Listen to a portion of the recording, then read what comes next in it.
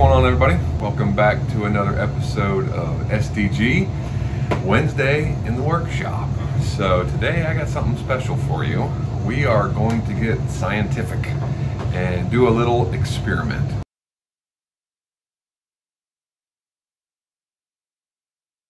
What a fun video it would be to use all three of those materials on the various materials, to use all three materials on some thread, try to keep as many of those variables the same, and just compare. So if you've never seen what super glue does to bucktail or to rabbit zonkers, if you've never seen what Sally Hansen does to rubber or to silicone, and then what does it look like when this Loon head cement dries on all of that material? How does it fare?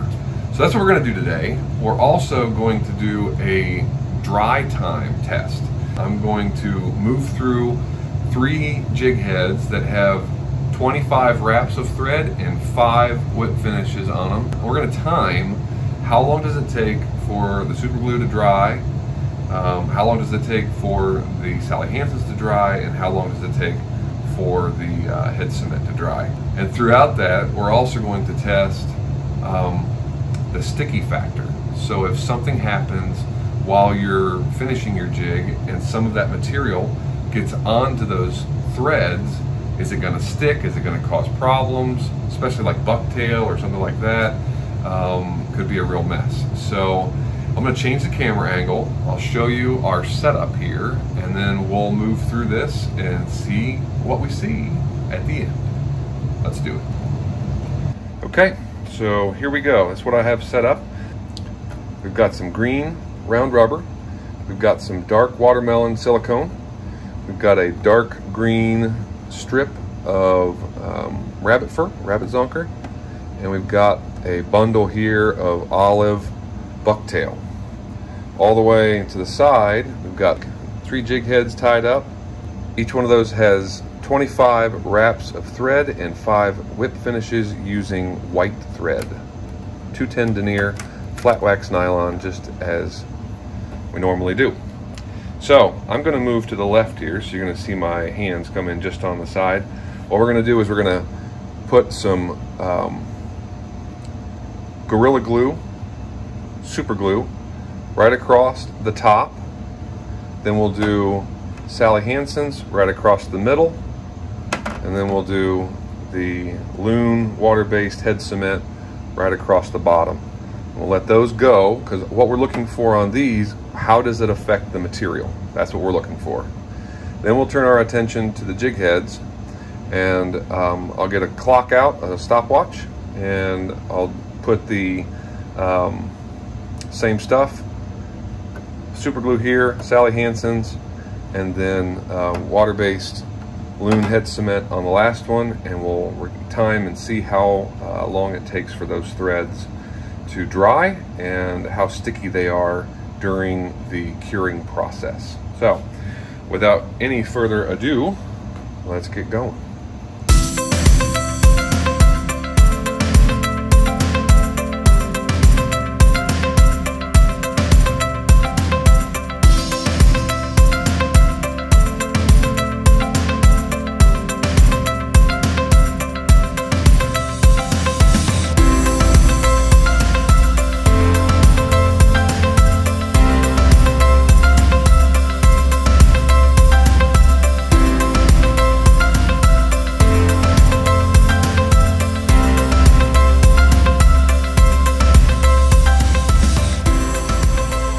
So we'll let those dry, and we'll turn our attention to this guy here. I need to get another stopwatch, and we'll see about dry time and stickiness in the midst of drying.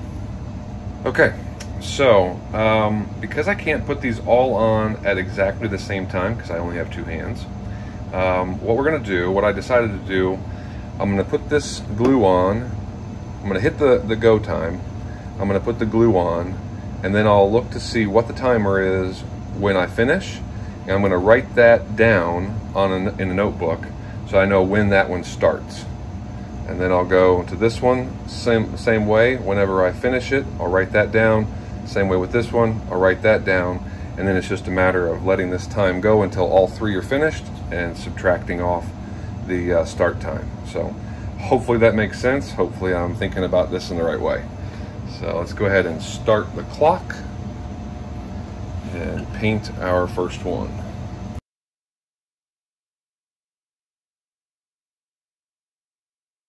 "25 seconds. So 25 is down for the glue.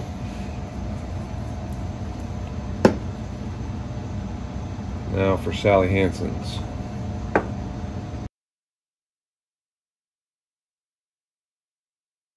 All right, 58 seconds.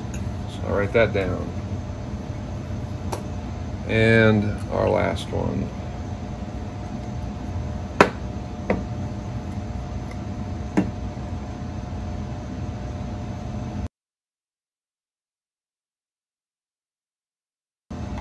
"1 minute 30. So 1 minute 30. All right, so now we'll let this go until all three are dry. We'll also check in about, I'm gonna say 2 minutes and 30 seconds, and we'll touch each one and see what the sticky factor is. Okay, so this one started at 25, it's now 2:35, so this one's been on there for 2 minutes, 10 seconds. Oh yeah, still sticky to the touch. You can see it glistening off of my finger. If you were to cut silicone right now or rubber, come back and it would, see that right there? It would totally stick and make a mess. Let's see about this one. So this one was at 58, right here, 2 minutes. Oh yeah, still there. You can see the glisten right there. Not as sticky, more wet than sticky. It rubs off my fingers really easily, so that's not bad. Definitely still wet though. So our last one was 1 minute 30, so we'll give it till 3:30, so we touch each one in about 2 minutes. So this one's been going now for 2 minutes. Still wet. Right there, you can see it glistening. Not quite there, but the sticky factor is non-existent. I mean, it just right off. So I'll let it keep going. All right, here we go. So this one is now 4 minutes in. Definitely drier, but still extremely sticky. My fingers are sticking together, not a big surprise. It is super glue. We'll wait till 4:58 on this one for a 4-minute check-in. Okay, here we go. I'm gonna use different fingers this time. This one's not too bad. Oh, there's still a little stickiness right there, but it wasn't really bad sticky to begin with, so definitely better than super glue. Here we go.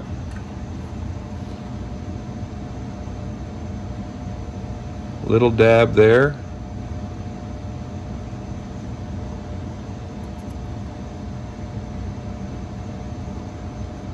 It's not quite dry, but it's just about. And again, like zero stickiness. All right, one more at 6:25. That will be 6 minutes on this guy, and we'll go 6 minutes across.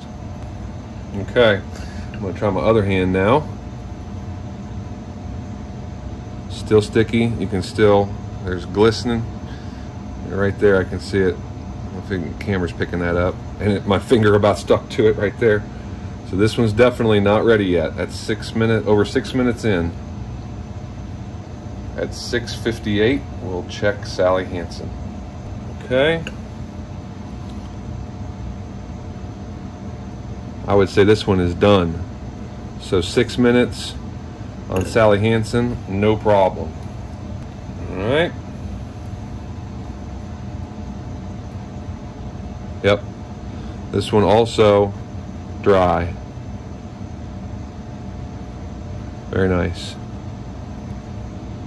Very good. Okay. Yeah, I can even feel it. It's like, yeah, it is. It's just, I mean, my fingers are just barely sticking. I would consider this dry. Certainly enough where the material is not going to get stuck on it. All right, so there you go. 8 minutes is a pretty good estimate. Very interesting. So before we get done here, go ahead and stop this. The other item I wanted to do was come back through with a bodkin and just test the durability of each one of these. Sorry, I kicked you guys. So poke it. I would expect this to be really strong, obviously, with the glue. Yeah, does not disappoint. Super glue definitely works. Sally Hansen's. You can feel it's softer, but still not, doesn't have that hard, crusty outside layer like the super glue does. But I'm not poking through. I mean, this feels like it's sealed, as you would expect. Now for our water-based head cement.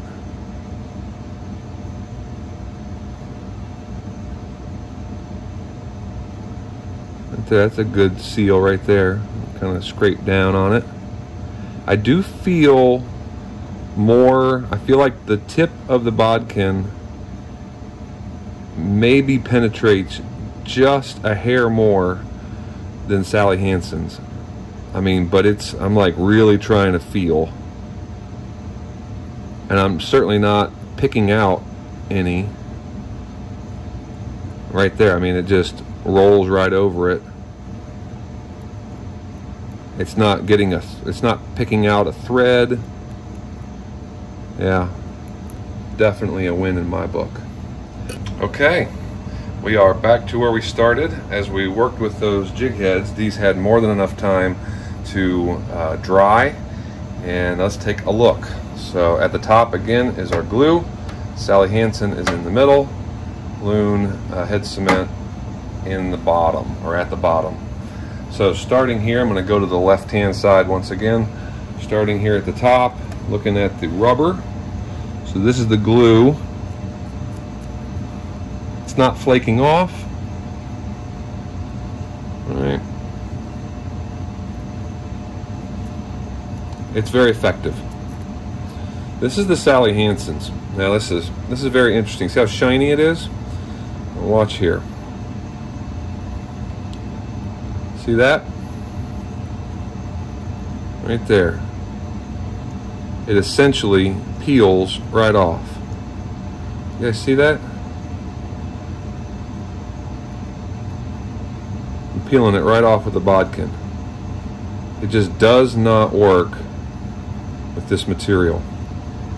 This Sally Hansen's is not the ticket when using rubber, and I think we'll probably see something similar, although I think it's most clear right here. This synthetic material, right? Round rubber, silicone, whatever. It's just not good. And I can just peel it right off. So how about this one? This is our head cement.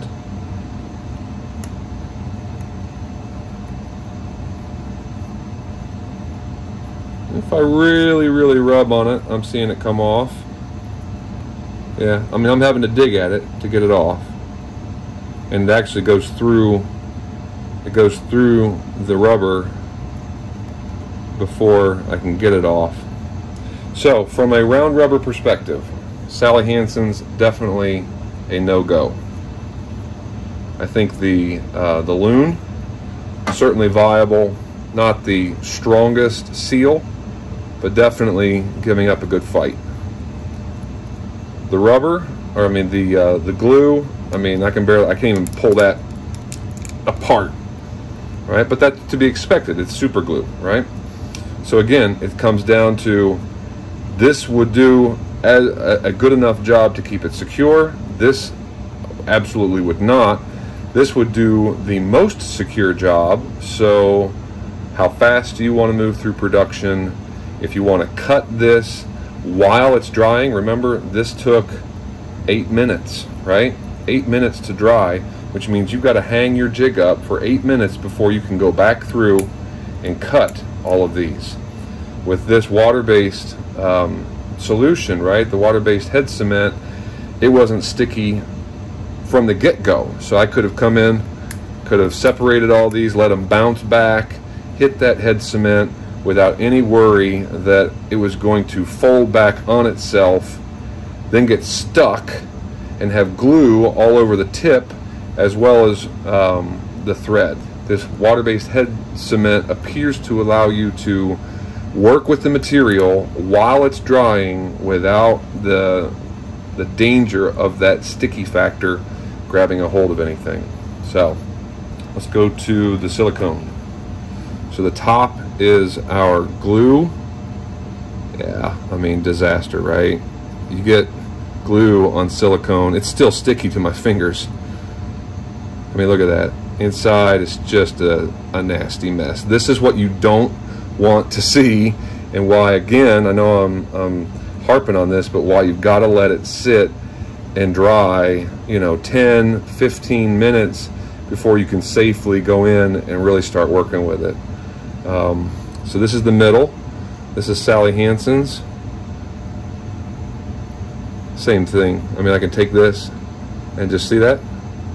I scraped it right off. See that? It just comes right off. Just, you can't use it on this material. And then the other was down here at the bottom, and I'm not seeing it.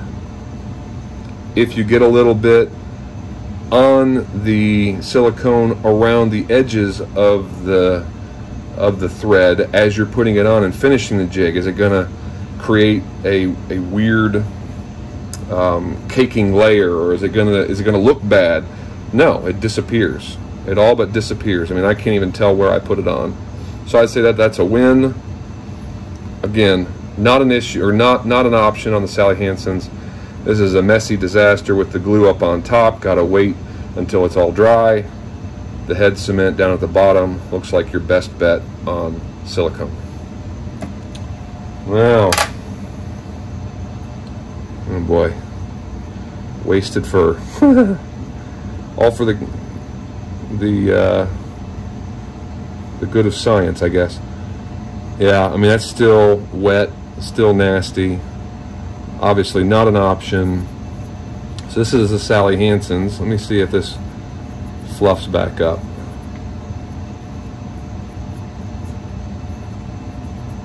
Not bad. It's still kind of chalky, kind of chunky. Not ideal. You can see it's still kind of wanting to hold together there. I'll keep my hands in frame here, sorry. Yeah, not ideal. Not nearly this, but not ideal. And then down at the bottom. So let me rough this up. I'm guessing that this will, because it's water-based, once this is roughed up, just like once it comes out of the water and dries, yeah, it's not perfect. I mean, to be fair, it's not that bad. It's certainly not that bad, but it's, you know, it's not perfect, but it's fishable. The more I work with it here, just talking, the better it is. So, not too shabby, and that's expected. It's water-based. And then the last one, probably a lot of the same. Yeah, see the bucktail is just stuck together. I mean, it's a clump. Yeah, I mean, it's breaking apart before I can get it apart. Right here was the Sally Hansen's. Little clumpy, little matted. Certainly not that, right? That's nasty. And then down at the bottom by this other one, bringing my head down a little close. Yeah, I can't even tell where it was on. So certainly the Loon is the winner on this one. If this was down where your threads were and you got a little bit on the bucktail, it's drying pretty fast, and really didn't even know it was there. So, good stuff. Okay, wow, what a process. This has been fun to do. So I hope you guys got a feel for how those different thread sealants can work. I'll be the first to say, all three of them are completely valid.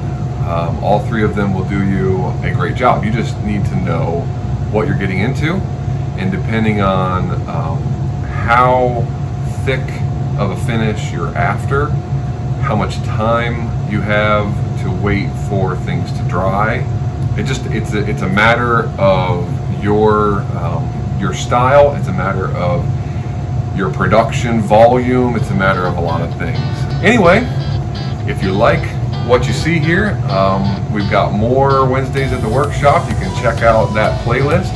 If you'd like to see more jig tying or lure creation type videos, you can click on this video right here. If you're curious why we call the channel what we call it, then click on this video right here. Otherwise, until the next time, I'll see you guys at the vise.